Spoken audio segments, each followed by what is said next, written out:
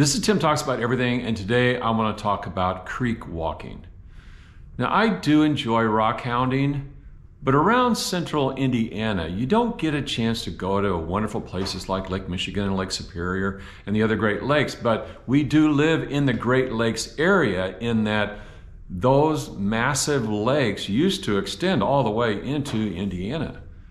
And so what you find in Lake Michigan, you also find in Indiana in the creeks and in the fields and glacial till and all that kind of thing. So when I walk in a creek, then I'm finding a lot of the same things that I would find up north. So unfortunately though, if you have a lot of rain and you have a lot of snow and the creeks get filled, then wow, there are times when you go to the creek and there's no way that you're going to get in that water because it is rushing and it is deep and you're going to drown if you try to get in it. Well, there are those days when you come to the creek and you think, it hasn't rained in a couple of days, the creek will be down by now. And then you get out here and no, the creek is still up. Well, here I am out at Eagle Creek near Indianapolis, pretty close to Zionsville, Indiana, and this is a part of the Great Lakes region. So a lot of the things that you would find in Lake Michigan, you're also going to find here at Eagle Creek and all throughout, pretty much all throughout Indiana. And when you don't live near Lake Michigan or Superior or any other Great Lakes, especially during the winter like today, which is the very end of February, you just have to make do with what you've got. You know, love the one you're with. That's what the song says. And so I'm going to love the one I'm with, and what I'm with right now is Eagle Creek, and I'm going to walk around and see what I can find. And right off the bat, I noticed this funny looking rock right here, and it does have some interest. For one thing, it is a hagstone. It's got a hole that goes all the way through it. Now, me personally, I'm not so into hagstones, but I know other people are, so hey, I'll pick it up, maybe give it to somebody else. Moving along here, now we've had high water here for quite a while, so I finally waited until things got down a little before I came out here. And whatever is here right now is probably pretty new because the waters were way above this bank and they brought in just a whole new crop of rocks to look at. And so right off the bat, I see this piece of banded material here. It's just sandstone, but it's kind of cool. Not cool enough though. Here's a modern shell. Okay, come back to me when you're older.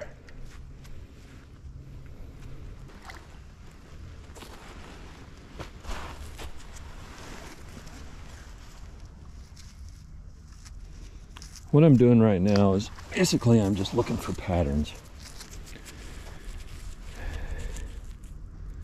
It's not such a bad piece of granite right there. Kind of attractive. I don't need any more granite, but it is kind of attractive. I'm a minimalist when it comes to picking up rocks. I don't like to take very much stuff. Leave it for somebody else, or just leave it. Just leave it. Here's another golf ball. That one's no good though. Oh, I should have kept that and thrown it away. What am I thinking? It's another piece of granite. Not a bad piece of granite, but I'm fighting the pretty rock syndrome pretty hard today, so I don't really want to take home a lot of stuff. All right.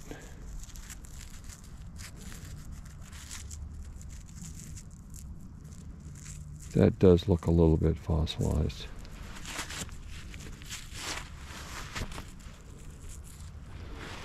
Wash it off a little bit.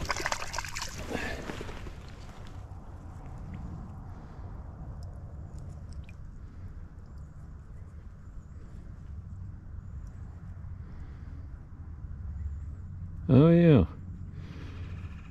That, my friends, looks to be a little piece of horn coral. Very deteriorated, but horn coral nonetheless.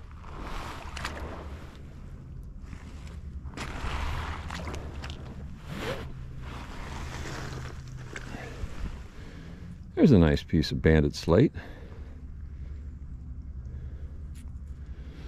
Not too bad. I can take it home, put it in with the other banded stuff I have out in the yard. Makes for a nice little display.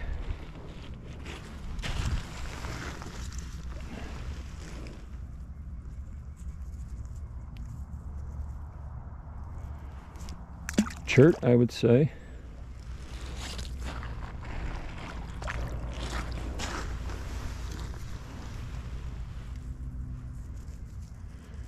Granite, I would say.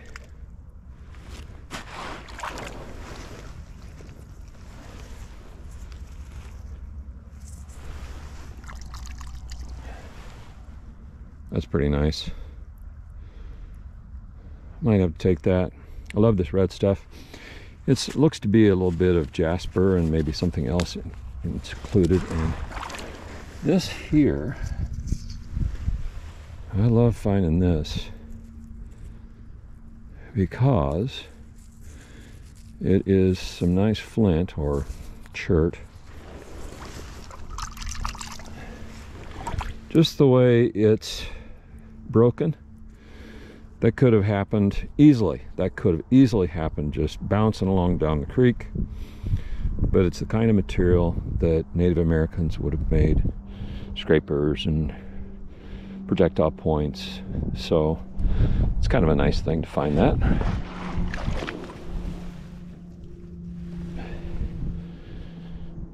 Okay. I'd say that also is some chert, but it's probably just stained. That blue color is, I would imagine, staining, so can't get too excited about that, but I'll take it home.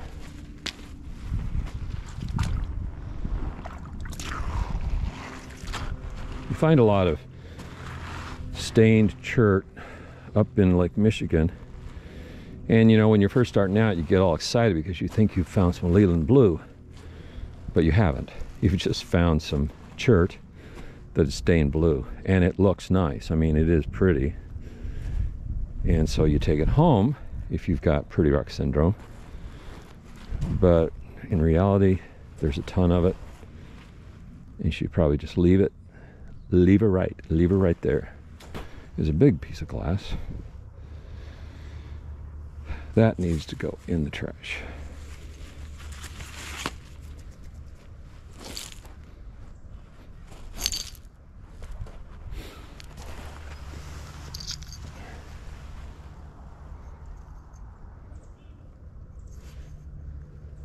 Well, that's a little death plate. It's got a lot of tiny little fossils in it. Put it under the magnifying glass. I'm sure you'd find things there that are just fascinating. All kinds of crinoids that I can see. Maybe I'll take it home, take a picture of it, and then get rid of it. But I don't need more death plates. I've got lots of death plates.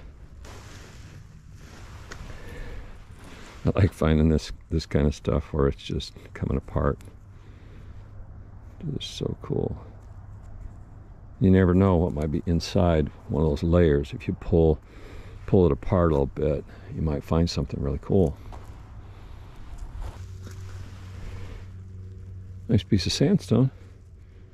Very pretty.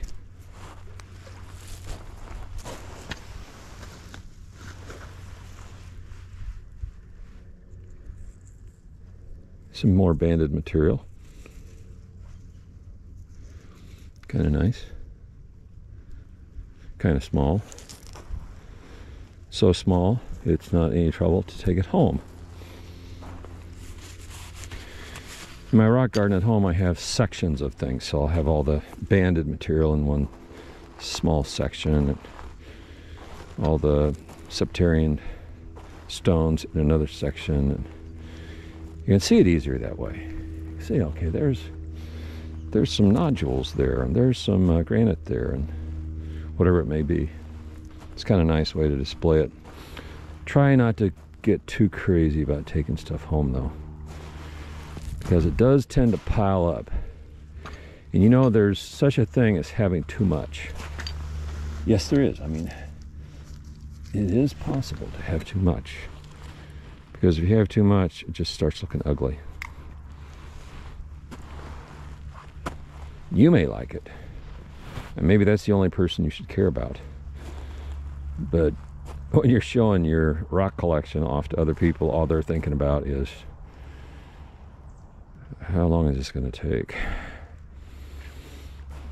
When will he be done? Another hagstone. That one's not very interesting. We'll leave it here. Another piece of glass. Throw that in.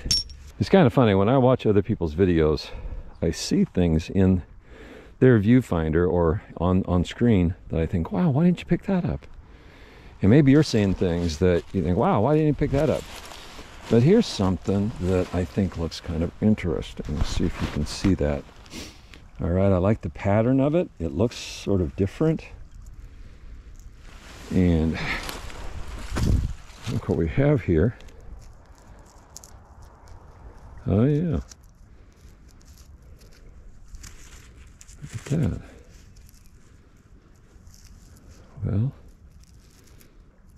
it almost looks like honeycomb coral. I'm pretty sure that's what it is, honeycomb coral. But it is, I hesitate to use the word agatized. I don't think it's agatized, but silicified, maybe, is the term. Anyway, it's nice and sparkly and looks pretty cool. Okay, that's not a showstopper, but that's decent. It's something decent. It's not nothing, it's something. Sometimes you see something like this and you think, well, that's just concrete. That's exactly what that is.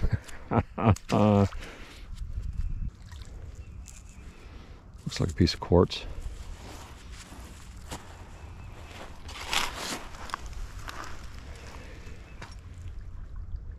Okay, what's that? You tell me in the comments section what that is. That is a fossil. It kind of looks like, to me at least, it kind of looks like a chain coral that's very badly eroded. But you tell me what that is.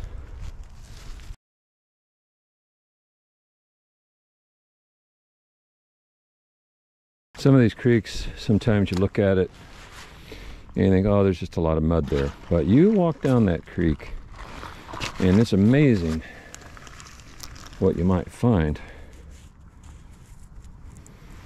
If you like this kind of thing. If you don't, to each their own, right? More bigger stuff.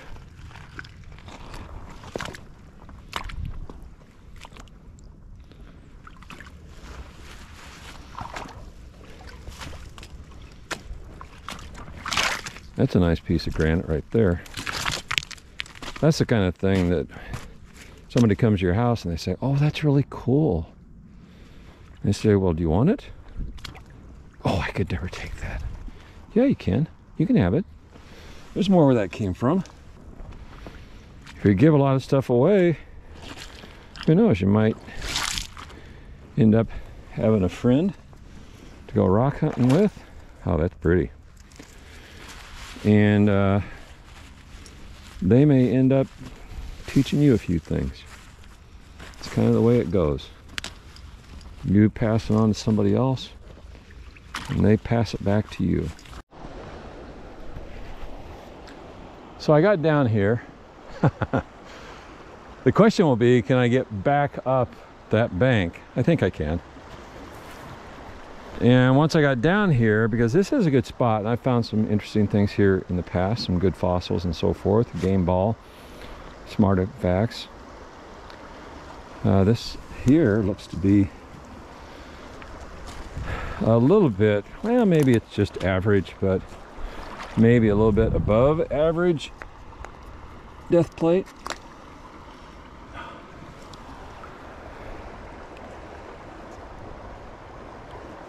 Got a lot of variety of fossils in there.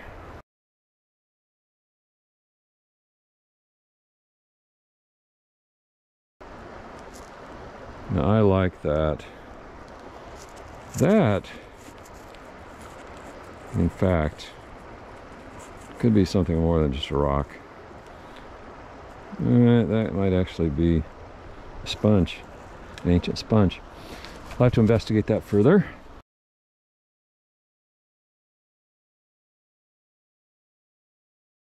This is my last hope for a showstopper. Haven't seen anything quite in that category yet. I love to see the way the water just pushes all this vegetation down.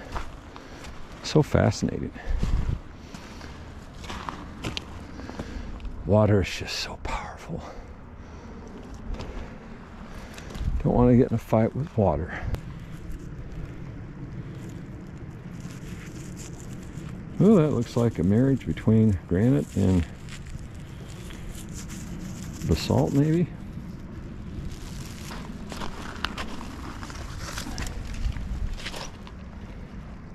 It's a nice design.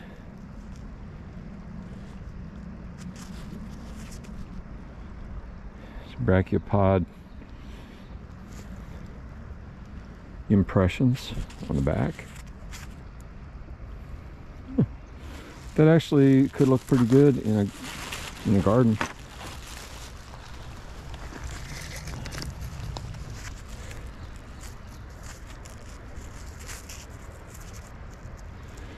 That could actually look bad in a garden. Now, can you resist something that looks like this? Because I can't.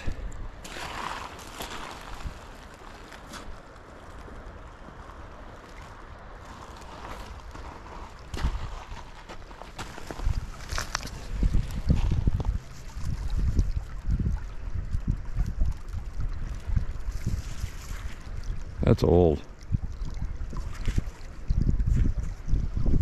That's pretty cool, actually.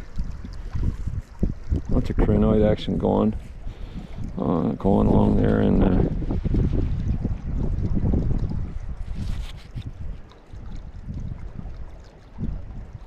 some of the other stuff, I don't know what it is.